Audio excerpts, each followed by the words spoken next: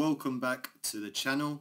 If you haven't yet, make sure you subscribe to stay up to date with all the content that we put out on a regular basis. So if you want to get in contact with me to discuss or talk about your business, there's two ways that you can do that. First one, if you visit my Calendly link in the description of this video, you can book a free 15 to 20 minute call with me and we can get on a call, talk about your business, and I can show you some actionable steps to take this week to grow your business. Or if you would rather just send me a question, then you can email me to makemoneycoachingsports@gmail.com. I check my emails every single day, so I will respond to every email that comes my way. So today I want to talk about credit cards. Right now, over the last couple of weeks, I've spoken to a lot of coaches who are at a point now where they're looking to grow their business and expand it. Now, something that a lot of coaches start to do once they start to scale is they look for credit, right? A lot of them look to start using business credit cards.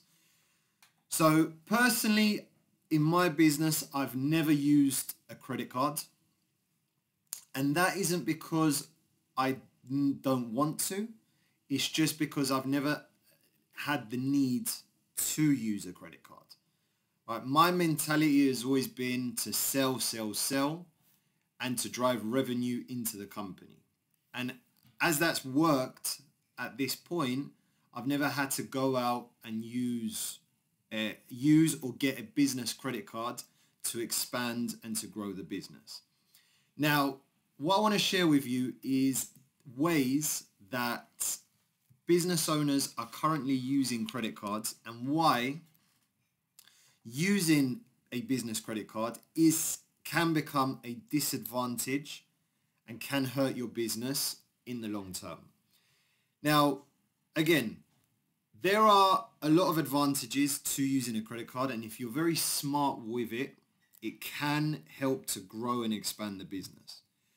But what I have noticed and doing a lot of research in this industry is that a lot of trainers don't know how to manage their money, let alone use a credit card to their advantage, right? To grow their business and use a credit card responsibly. So I want to share with you 3 things that I know will help you. It will increase your awareness.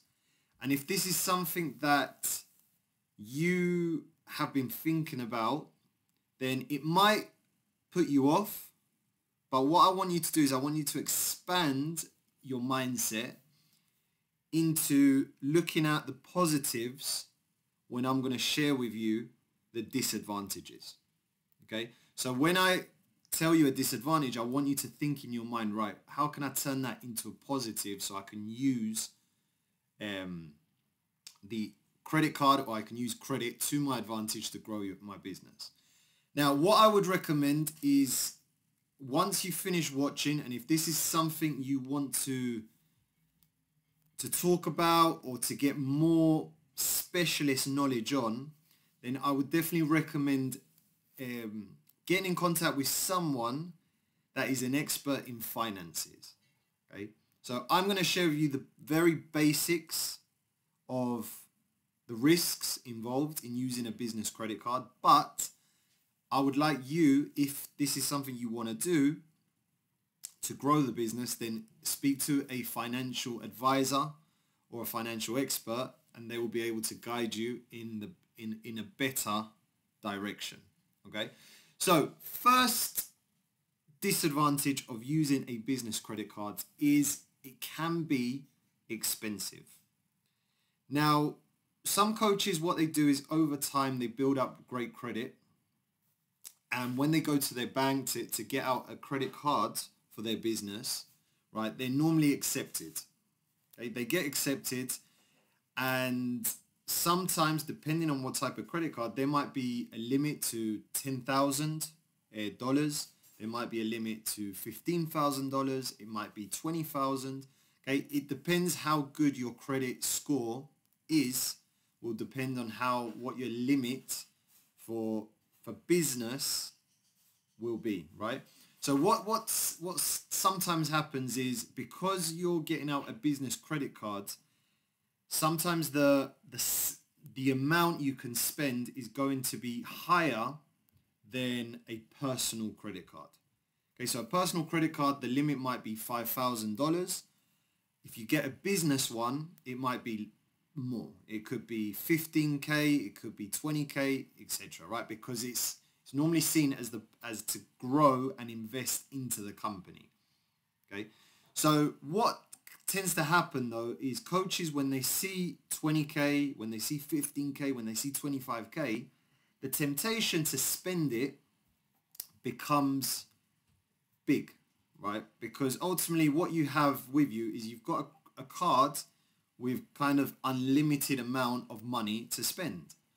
So what coaches start to do, they start to buy things for the business. It might be equipment. It might be they start to spend money on advertising, on promoting, on buying new merchandise.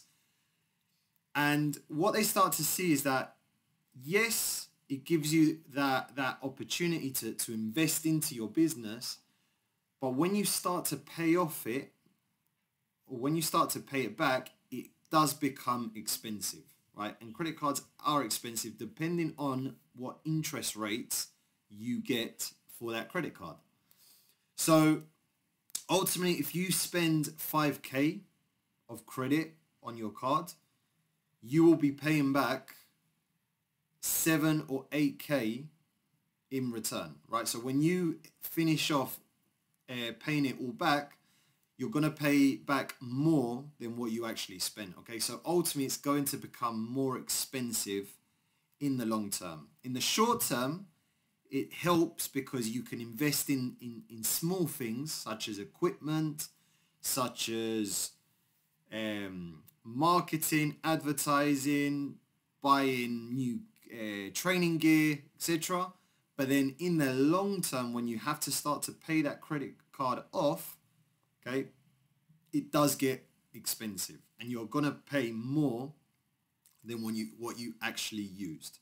Okay, so number one, the disadvantage is ultimately it is expensive to use a business credit card. All right, second one is it can lead to temptations. Right, as I mentioned at the beginning, most trainers in this industry are, number one, very bad at organization, and number two, they're very bad with their finances.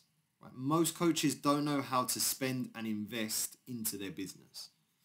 So when you have someone, a trainer, which is bad at money management, bad at organization, bad at financial discipline, and you're giving them a credit card with 5, 10, 20K to spend, the temptation to waste that money and to blow it on stupid things is huge. And I have seen it where coaches have spent money that they don't need to spend on. And what's ultimately happened is that instead of spending money to make money back, so instead of investing into marketing, advertising, which you're going to hopefully get a return back on your investment, coaches are spending money on gear or equipment that ultimately doesn't make money back for them. So what ends up happening is they're spending money on stupid things, and those stupid things aren't creating revenue back into the business.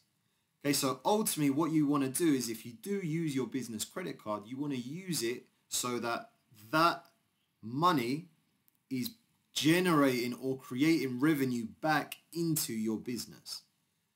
Okay, but again, if a trainer is bad at financial discipline, if they're bad at money management, if they don't know how to track their expenses, their income, then what chances do they have of using a business credit card responsibly? The chances are very low. So a disadvantage is that there's a lot of temptations to waste and blow money on a credit card.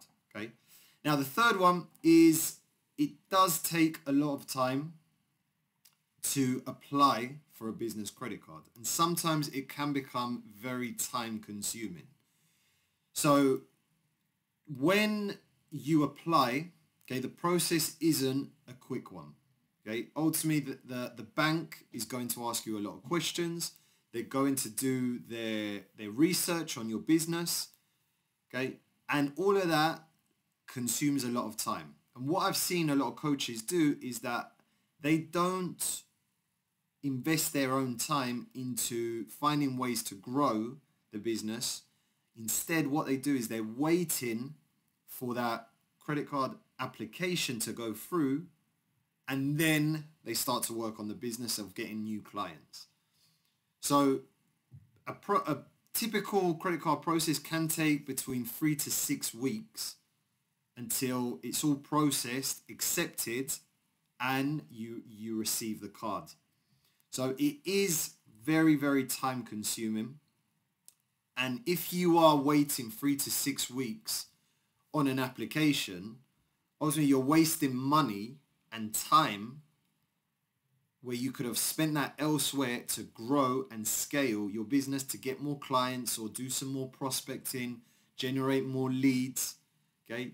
Put on more free training sessions for clients.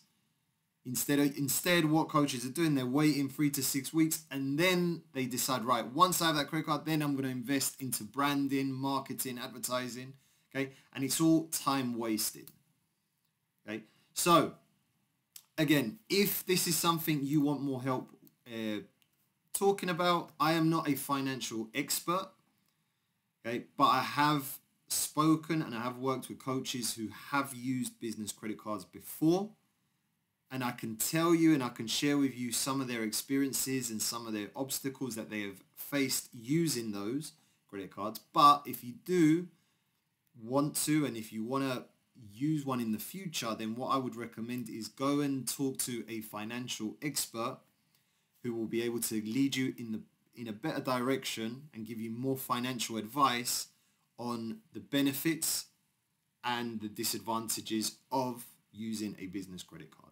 Okay, hopefully this video has helped you. If it has, make sure you subscribe to the channel to stay up to date with the latest content that we're putting out. And if you want to speak to me, if you want to jump on a free 15 to 20 minute call to talk about your business, you can do that as well. Visit the Calendly link in the description. Okay, you can book your call there. Or if you want to send me an email with any questions with regards to what I've discussed, you can do that as well. Send it to makemoneycoachingsports@gmail.com. Thank you for watching, and I'll see you on the next video.